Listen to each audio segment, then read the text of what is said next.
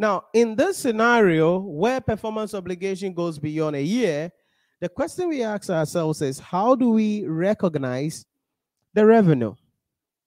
How do we recognize the revenue? So the rules are established in that particular case. We have to look at the criteria for such contracts. What does that mean? It means that a performance obligation is satisfied over a period if one of the following criteria is met. Okay, if one of the following criteria is met. One, the customer simultaneously receives and consumes the benefits provided as they occur. So, for instance, we are, constructing a building, and we'll get into some of these things pretty later. For instance, we are constructing a building or we are constructing a facility. Okay, and maybe it's a story building that we are constructing. So, and it is a 5-story or 10-story. So, as we finish with each floor, the customer occupies it. As we finish with each floor, the customer occupies it. So, if the contract is such that the consumer simultaneously receives the and consume the benefits provided as they occur, then we need to recognize revenue. 2, the entity performance creates or enhances an asset that a customer controls as the asset is created or enhanced. So it means that in the second scenario, the asset is not within our control. We are building, constructing a building or a bridge or something like that, a dam, a ship, or something like that. But then what happens is that the customer is able to have control over that particular asset. If that is the case, then performance obligation goes beyond 1 accounting year. 3, the entity's performance does not create an asset with an alternative use to the entity, and the entity has an enforcement right to pay for the performance completed to date. So it means that there is a contract, the entity is under obligation to pay us for the things that we have done so far. If any of these scenarios is present, we're going to conclude that the performance obligation may be recognized over a period of time. So example of some of these things could be streaming services over a 2-year period. All right, like for instance, the software we use to stream do our live streams, it's paid for, and as we are using the software, as they are providing us the software, we are using it. Are you getting it? So that is the first criteria: simultaneous consumption of the benefit by the customer in that regard. Construction of a bridge, a building, a dam, a ship, all of these qualify for performance obligation beyond 1 accounting year. So generally, that is going to be the criteria that we would have to take into consideration in recognizing it. So let's jump into it and let's be a little bit practical here. And I want you to stay with me pretty carefully as we jump into the discussion here. So this is what is happening here. Generally, let's assume that we are constructing a building. So let's say we're constructing a building. And what do? How do we recognize the revenue? How do we measure the revenue? So we are constructing a building, and the building is over 5 years. Or maybe it's a 2-year. These days, they don't take a longer time to finish the building, but we need to measure the revenue. How much revenue do we recognize? This is the rule. Where performance obligation is beyond 1 accounting year, usually revenue will be recognized based on the percentage of completion. So where performance obligation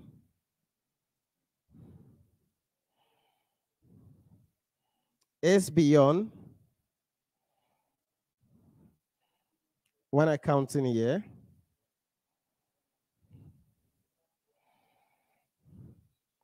revenue is recognized based on the percentage of completion. Revenue is recognized based on the percentage of completion.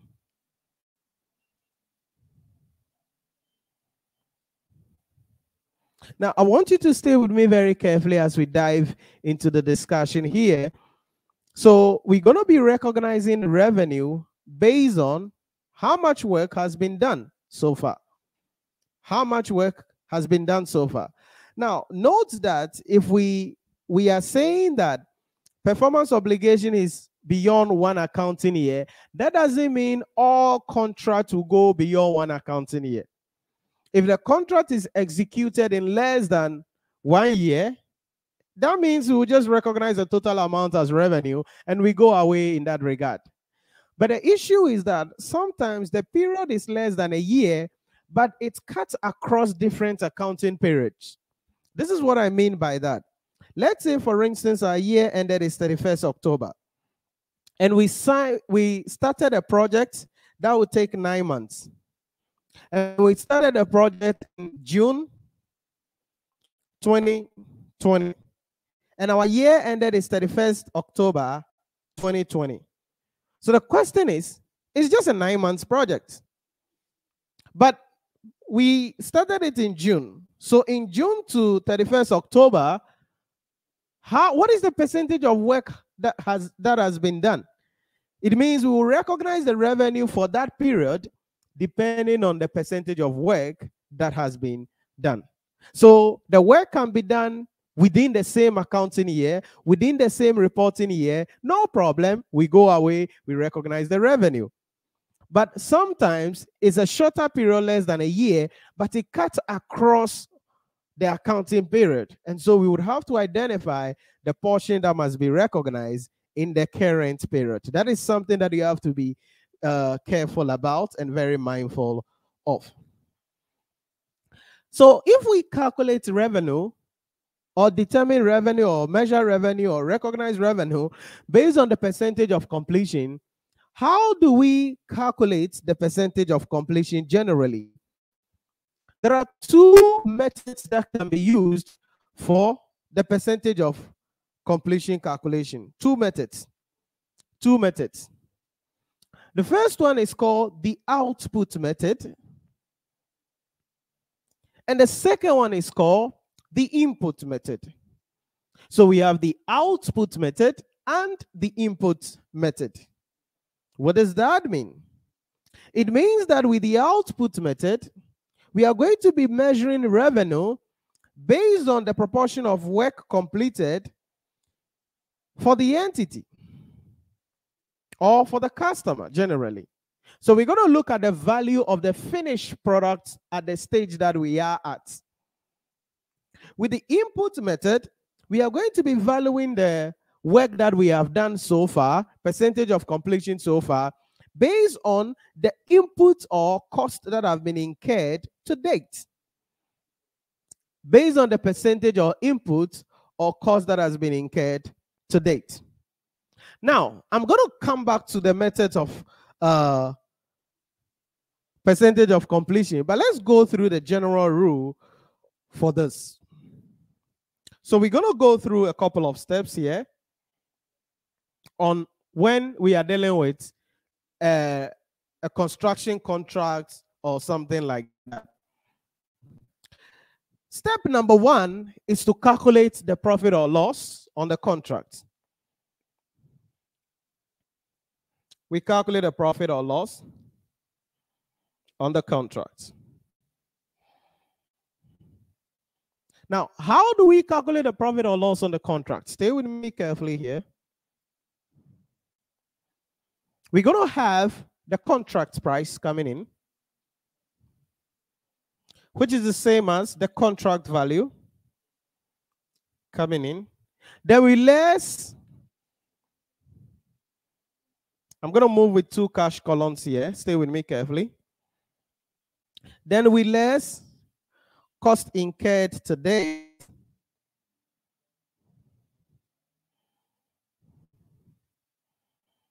You're going to less cost incurred to date.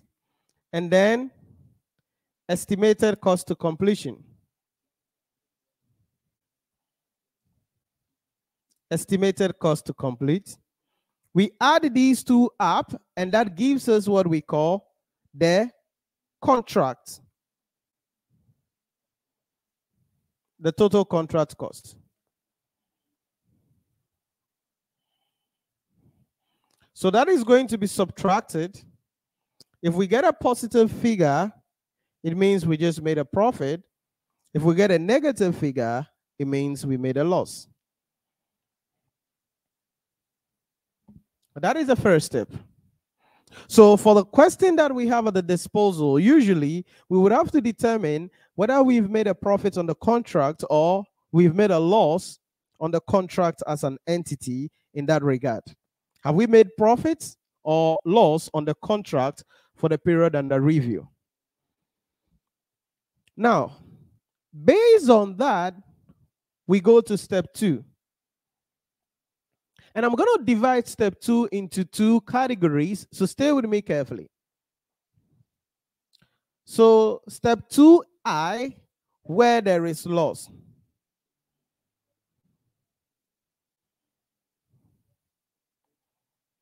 Now, if the contract results into a loss,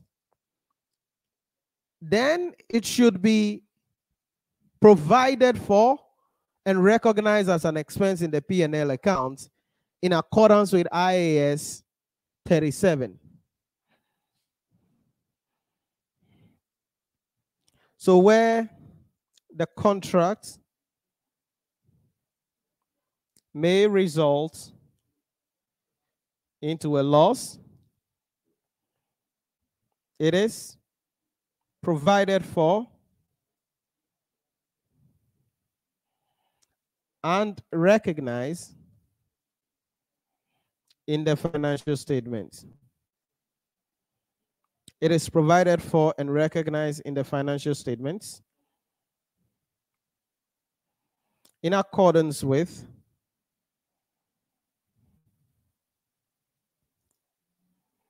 IAS 37. That is provisions, contingent liabilities, contingent assets. Why? Because this will be termed as an onerous contract or onerous contract, depending on the school you attended and the teacher that taught you how to pronounce things. Onerous contracts or onerous contract for the KG2 people. So onerous contracts. So in accordance with IAS 37, immediately we calculate and we realize that the contract results into a loss. Boom. That loss must be provided for. So the journal entry on that is going to be to debit profit or loss because it's an expenses. Then we'll credit provisions. And that will go to the statement of financial position. Because when we say credit provisions, that means it is going into the statement of financial position. So immediately we write it off. We write it off. That is the idea about that. What it means then is that any cost incurred on the contract to date will be treated as expenses as well. Okay? Any cost incurred on the contract to date is treated as expenses.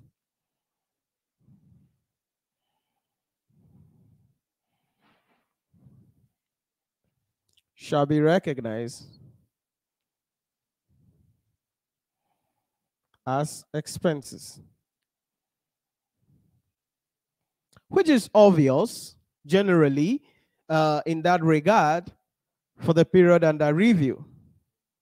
It's obvious.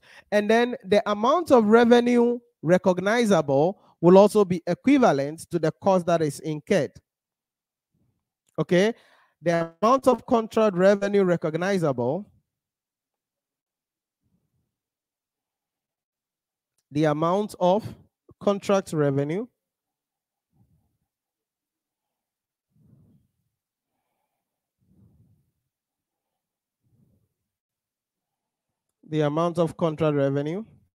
to be recognized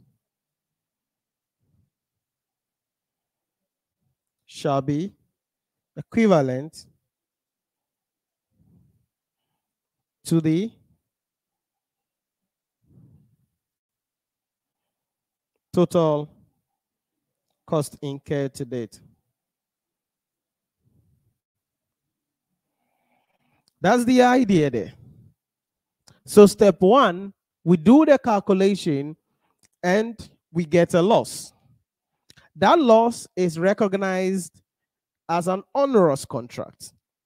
And that is in the provisions IAS 37. It's a one-time event resulting into a loss. It's not that every building, every project we undertake results into a loss. If we expect that every project we undertake will result into a loss, that one is operating expenses. And future operating expenses, there is no present obligation. So in accordance with IAS 37, the entity cannot provide for it.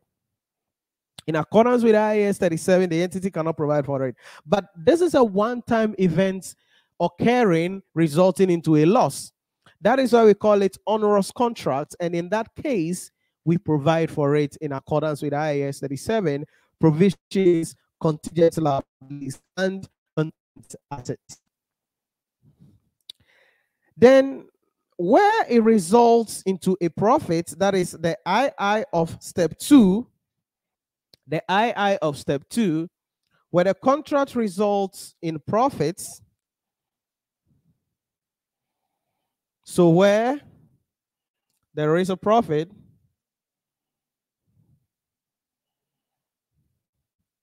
then revenue and profits to be recognized for the year ended under review will be based on the percentage of completion. So in this case, the amount of revenue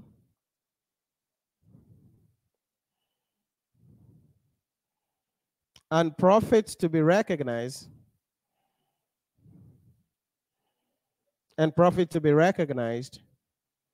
for the year ended shall be based on the percentage of completion.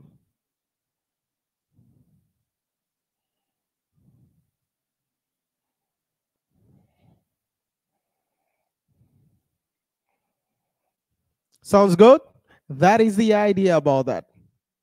So this is where the calculation of the percentage of completion comes in step 3.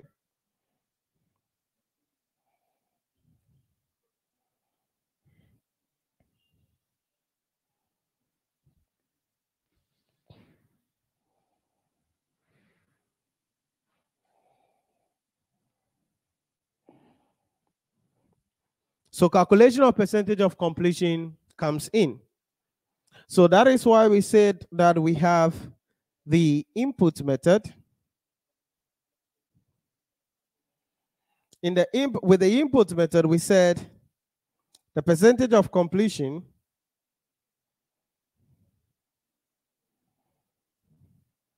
will be equal to the cost incurred to date divided by total contract cost times 100. So our answer will be in X%. And we'll get into this in a moment for you to see. Our answer will be in X%.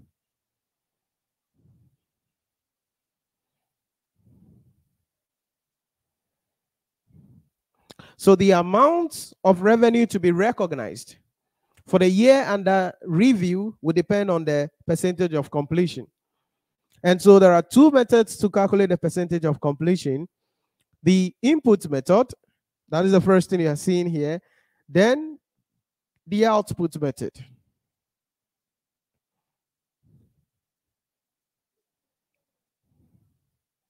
Now with the output method, what is happening is that the percentage of completion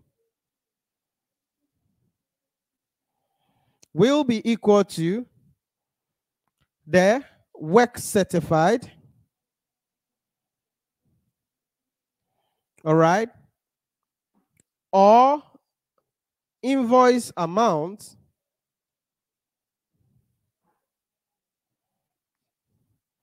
divided by contract value or the contract price times 100.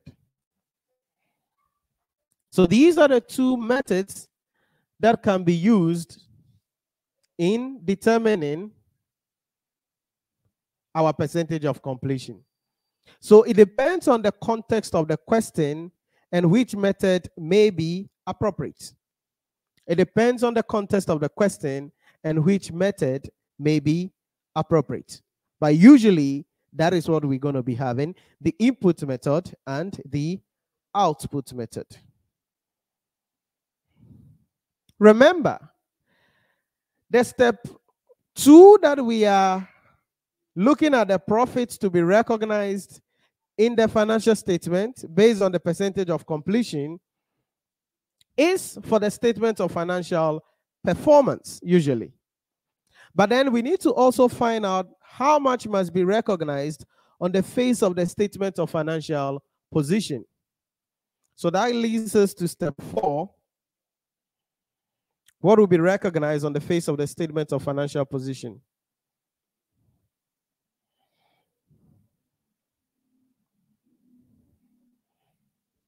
So on the face of the statement of financial position, what is going to be happening is that we are going to be looking at receivables and contract assets and liabilities. Please stay with me very carefully.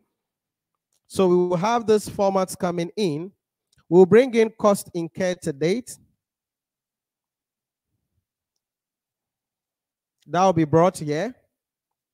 Then we'll bring in the recognized profit or loss generally. Remember, this is coming from step 2. You've already done how much profit will be recognized, how much loss should be recognized in that regard. Then, if it is profit, you're going to add. If it is loss, you're going to subtract generally. Then you're going to bring in the work certified or the amount invoiced.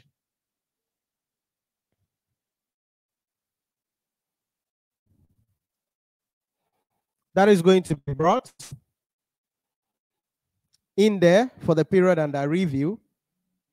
Once we get that, the balancing figure gives us a contract asset, if it is positive, or liability, if it happens to be negative. And that will be on the face of the statement of financial position.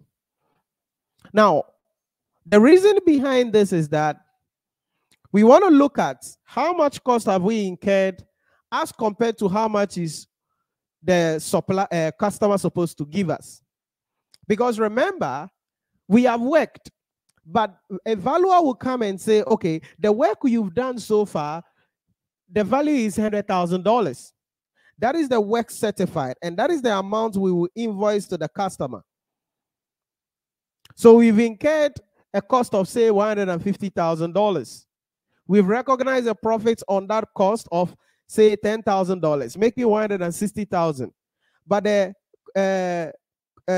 surveyor said the value, or the valuer said the value of the work we've done so far is just $130,000. That means there is still some money to be received from the customer. That is why it will be called contract asset. But if it happens that we invoice more than how much we have incurred and recognized in terms of profits, then it will be leading to a contract liability. So that is going to be recognized on the face of the statement of financial position. But this is the sweet spot. The invoice we give to the customer is not going to pay us all the invoice, because in each contract, there is going to be what we call retention money. The reason is that the customer will feel that if he gives us all the money for the work we've done so far, quote unquote, we may leave the contract and go away, because we are finding out that maybe the contract is becoming too hard. So in order to prevent the contractor from leaving, the customer is going to retain some amount of money. For that reason, under current assets, we're going to be having issue relating to receivables. And that receivables is going to be equal to the amount invoiced to the customer, which is the same as the work certified, minus the cash received from the customer. That will be receivables on the financial statement. That will be receivables on the financial statement. This is the idea about what we do when performance obligation goes beyond one accounting year. When performance obligation goes beyond one accounting year, these are the steps we go through. Any questions, please? I see some of you guys joining. You are welcome. Give us a thumbs up on the video if you are getting some value already. Remember to subscribe to the channel in case you've not subscribed to the channel. I see some of you guys joining. Emmanuel Kubra, Pretty Angel, Kofi Single, Kwame Medical, Herbert J. Franklin, Nyarinda, Carlton, Malone, and then Sameh. Thank you very much for the reactions on Facebook. Really appreciated. YouTube, give us a thumbs up on the video, share the video. Let's reach as many students as possible as we continue with this discussion. I see some questions coming, some comments. Let's see if we can take them real quick. If there are any questions, please put it in the chat for me. I would love to hear from you guys. Bright Nyukudu said, please, good afternoon. There is an echo in the sound. I don't know about that. I think it should be good now. Today I'm in our lecture hall, one of our lecture halls today on campus. So maybe the sound will not be as crispy as it will be if I'm home. So that's why you're hearing maybe some echo here. Stay with a thumbs up there. Thank you. Bernard with a thumbs up. Thank you. EP Basic School Kesiman. Well, what kind of name is that though?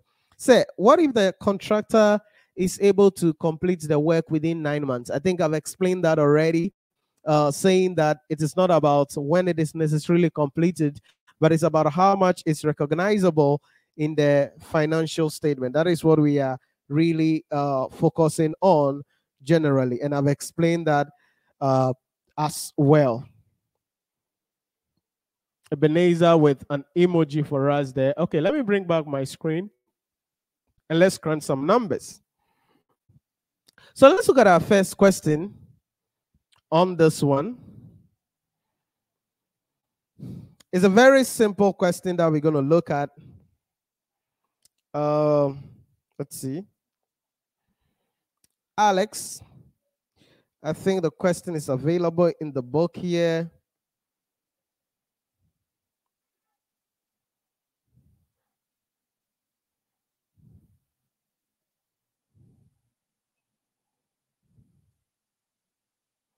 Lavender. Okay. So let me take it from here, rather. In our question kits, those of you who are enrolled in our full courses online, you can see the question in your question kit. If you're not enrolled in our full courses, you can take a screenshot. So in your question kit, page 75, you will see Alex, question 3. Those of you who are enrolled in our full courses in corporate reporting and financial reporting, in your question kit, page 75, you will find a question. If not so, you can take a screenshot. I'm going to try to arrange the question here.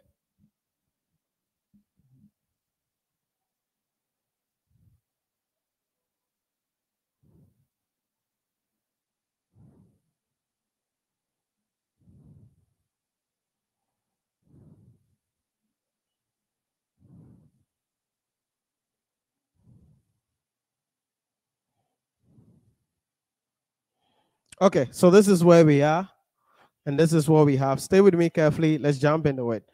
The requirement here is pretty simple for us to, recognize. Determine the amount to be recognized in the financial statement for the year ended. So the requirement is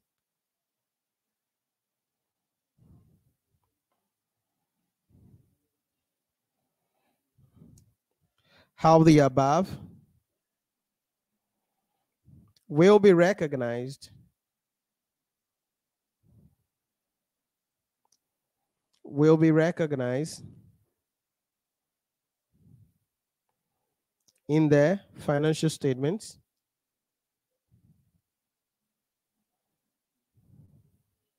for the year ended 31st December 20x5. So stay with me carefully as we try to go through this question quickly for our discussion. So Alex commenced a 3-year building contract during the year ended 31st December 20x4. So take notes, the contract started 31st December 20x4. Very important, 31st December 20x4 during that year. And continued the contract during 20x5, which is our year ended, or the year ended that we are preparing the financial statement for. So the year ended we are preparing the financial statement for is, 2015. Contract details. Contract value is $45 million. Cost incurred to date at 2015 is $20 million. Estimated cost to completion is $12 million. Work certified as in 20x5 is $15 million. The stage of completion is at 70% as at 20x5. And the profits recognized in 20x5 is 3.3. It's 3.3. So we're going to go through the steps we established earlier here. So step 1, we said that we have to determine whether the contract is going to have a profit or not, or a loss, because we have been given the contract value and also the cost incurred by the entity. So let's go. Alex. So we are looking at the workings. So we bring in the total contract value.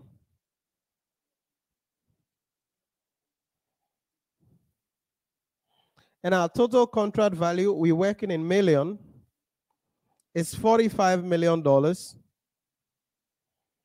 Then we less the contract cost.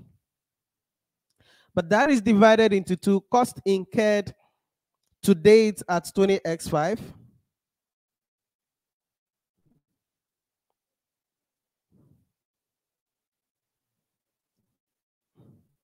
That's 20x5. I'm going to push this a little bit further. And that is an amount of $20 million. Then we bring in the estimated cost to completion.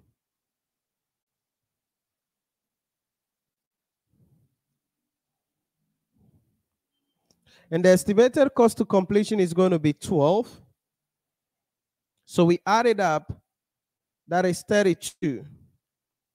So we less that, and boy, the contract is resulting into a profit. The contract is resulting into a profit. So if we check it up, 32 that's going to be around 13. So the contract profit is 13. 13. Now, what did we say? We mentioned that when there is profit, step 2, where there is profit, revenue and profits to be recognized for the year ended shall be based on the percentage of completion. Now, in the question, the examiner has given us the percentage of completion. So let's go back. We are told that at 2015, they have done 70% of the work. Now, be careful here and stay with me very carefully here. They have done 70% of their work. 70% of their work. So if I have done 70% of the work, the question we ask ourselves is, how much do we recognize as revenue? Now, if we go back, the profit is this. So the amount of profit to be recognized, remember, let me also go back. The contract started in 2014 to the year ended 2014. And now we are in 2015. So technically, what is happening is that the contract has been done for 2 years. Okay, we have done this contract for 2 years. So if you have done the contract for 2 years, it means you have to be careful about how much profit to be recognized in the current year under review. You have to be careful on the amount of profit to be recognized in the current year under review. So what do? Remember 2014 profits recognized is 3.3. So if 2014 profits recognized is 3.3, the question we ask ourselves is, how much profits can be recognized in the current year under review? How much profits can be recognized in the current year under review? So let's see. Profits. So we're going to have here the million. We're going to have the revenue coming in. We're going to have the cost of sales coming in.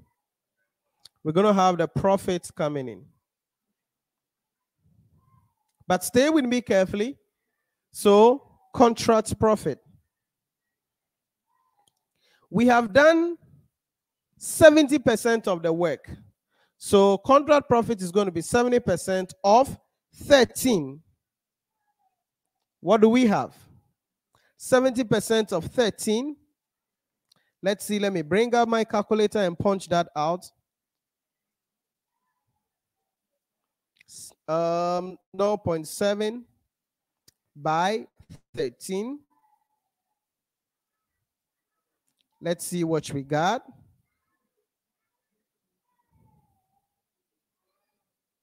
Let's see. 0.7 by 13. That's 9.1. Stay with me very carefully. 9.1. But remember, of this 9.1, last year we recognized how much? 3.3. So even though at 2015, the total profit that should be recognized is 9.1, we cannot recognize this 9.1 in 2015. So we have to less the profit that has been recognized previously. So less profit recognized at 20x4. And the profits recognized at 20x4, we were given in the question to be 3.3. So we bring it up. So we less that, then we will now get the profits that will be recognized for the current year. Are you following the picture? So for the current year 20x5, the amount of profits recognizable will be our 9.1 already available on my calculator minus 3.3, and that is 5.8. That will be the amount of profit to be recognized. So in the current year 20x5, our profit statement of profit or loss extract will look like this. So let me put it up.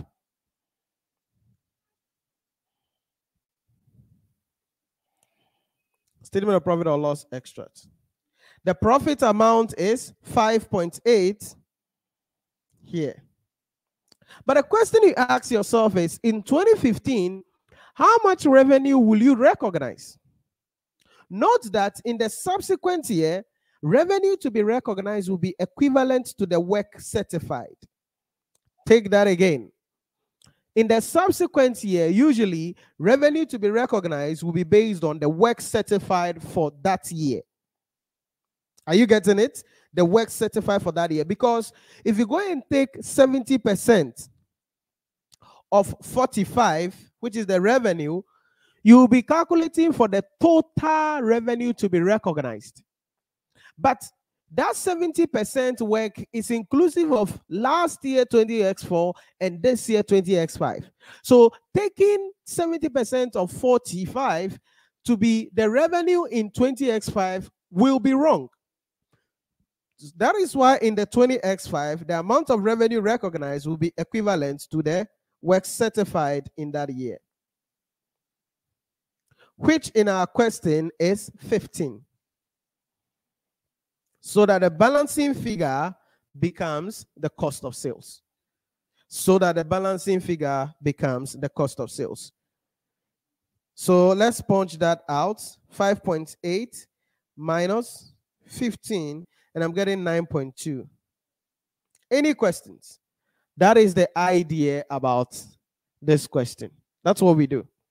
So the amount that will be recognized in the financial statement for the year ended 31st December 2015, there you have it.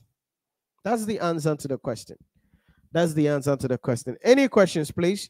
You put it in the chat for me, or you put it in the comment section for me, and I'm going to be providing you with some answers as well there. So these are, or this is how we answer this question. Now let's look at another scenario.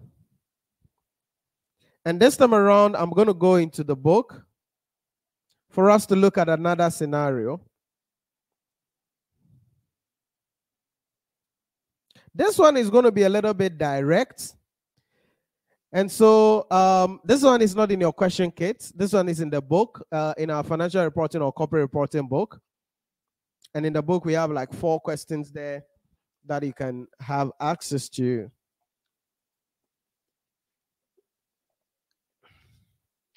So let's see. James Cole. Now I'm seeing a comment coming up there. Let's see if I can take it quickly.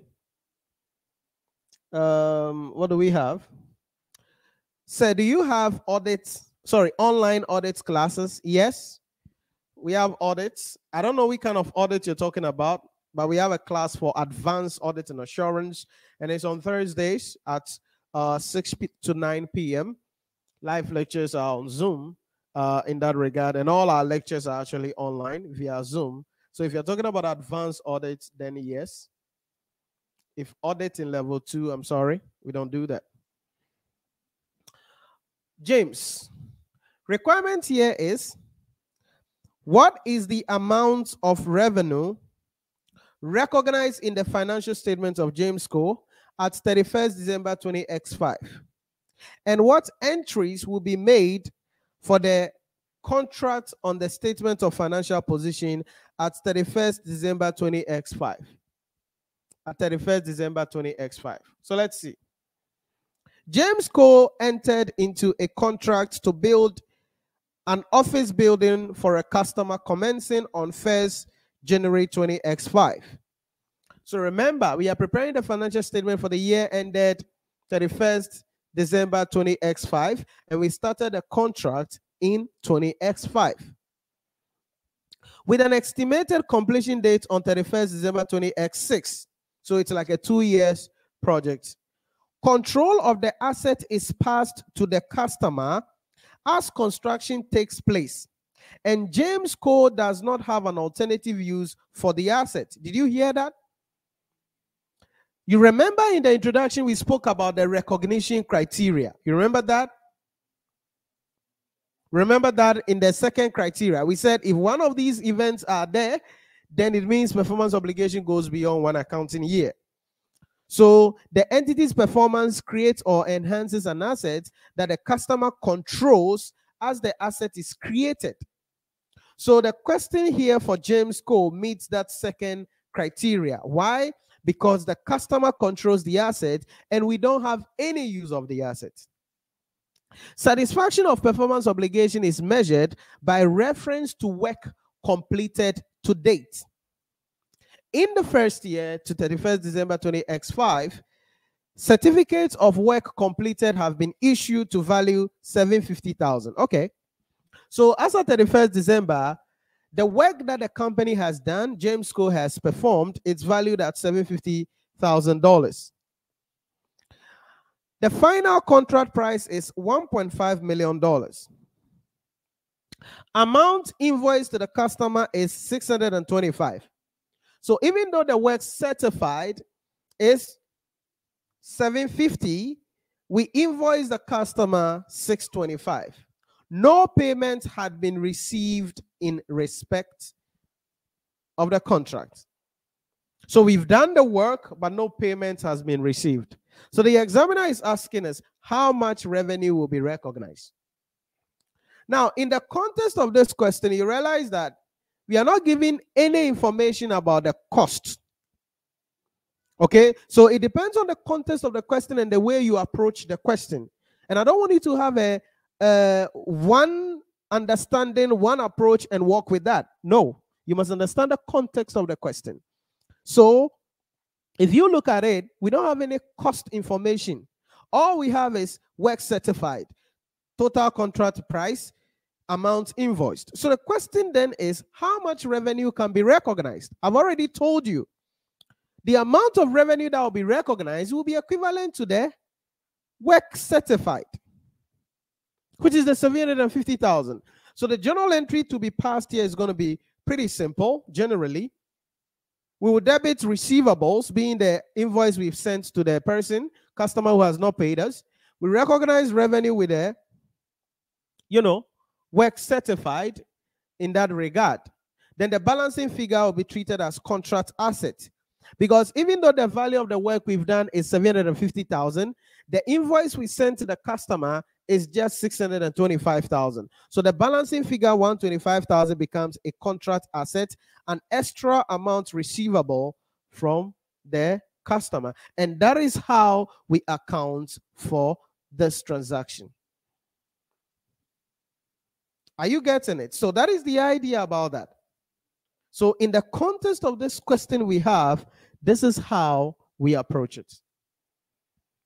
And there are various aspects. Like I said, it depends always on the context of the question. The context of the question would direct us as to how we are going to be dealing with the issue.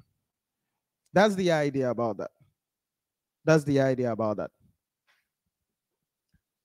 And so that is the issue about what we do as well when performance obligation goes beyond one accounting year. When performance obligation goes beyond one accounting year, this is what we do and how we present it in the books of the entity. And how we present it in the books of the entity.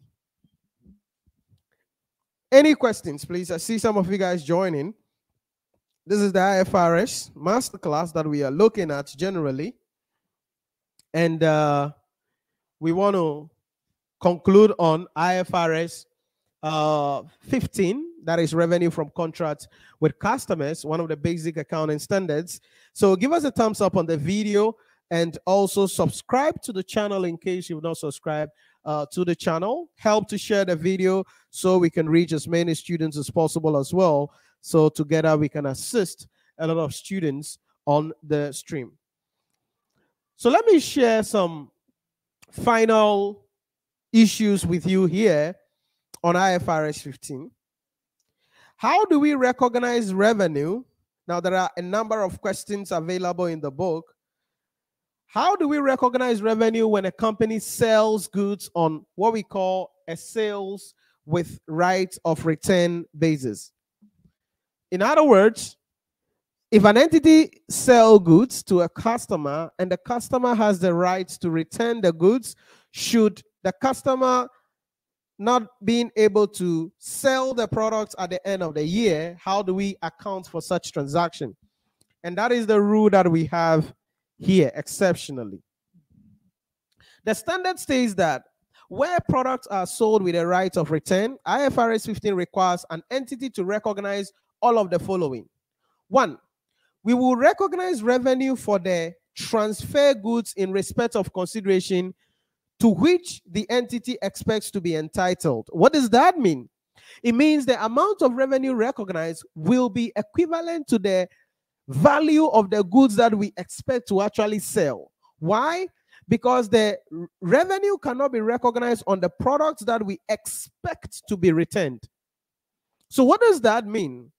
It means that, for instance, if we sell goods valued at, say, $100,000, and we expect that the customer may return, 20% of that, that means that the amount of revenue we can recognize will be 80% of the $100,000. Because it is the 80% that we have actually transferred to the final consumer. That is what we are trying to say here. Then we have to recognize a refund liability, because it's likely that we're going to be refunding the customer should the customer pay us. So there must be a provision for a liability in that regard. So what it means is that the journal entry for this 100,000 will be to debit cash with 100,000, right? Then we credit revenue with the 80,000. Then the balancing figure will be provisions for, we credit the balancing figure, which is 20,000, will be credited to refund liability. It's a provision we are making. Are we following the picture? Will be treated as refund liability. Now, should a customer not even pay us, we will still debit receivables, no P. We could debit receivables. But the most important thing is that we are recognizing a refund liability. That is the second thing. So number one, we recognize revenue equivalent to the actual amount we expect to receive. Any amount that we expect that the customer will return, we will not recognize it as revenue. Instead, we will recognize that as a refund liability. Then an asset will be recognized, that is adjustment to cost of sale, for its rights to recover products from customers on settling the refund liability in that regard. So it's likely that we have to recognize the proportion of the revenue of the goods that we've sold to the customer that is likely to be returned. That is likely to be returned by the customer. In the context of my illustration here, that's going to be the 20,000.